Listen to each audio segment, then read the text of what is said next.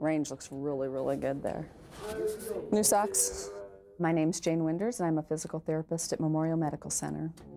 What you're doing right now is you're bringing in and coming up, so you're trying to eliminate the gravity effect. Most everyone that we've worked with has gone through a life-changing injury of some kind. What our job is to get people moving and doing things as soon as possible. Great. You've been working on that this weekend? Emotionally, it can be very draining too. You know, there's some realizations that some things just can't get better, and we have to work with people to adapt and change to that. Catch. Good. Now, you may be able to catch yourself and pop yourself back on up.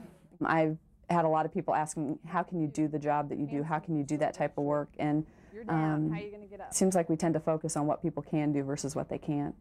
Just because someone is in a wheelchair or walks with a walker or uses a cane doesn't change who they are. That's the fun part of my job, is getting to be me. It's a wonderful job.